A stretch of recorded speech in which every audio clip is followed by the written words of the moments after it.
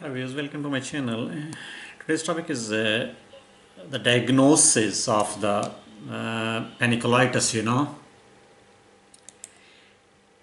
Uh, you know,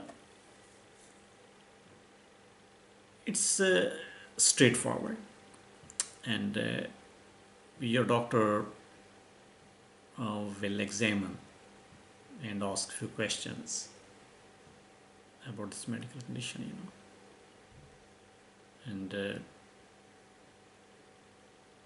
he will look at the lesions or the which looks like the bruise-like appearance, and it does not typically require any other investigations or further lab tests, but sometimes biopsy is done for the confirmation.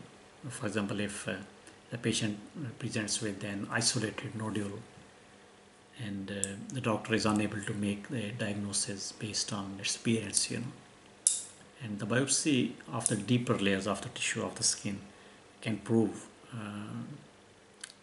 the diagnosis. Thank you very much for watching this video.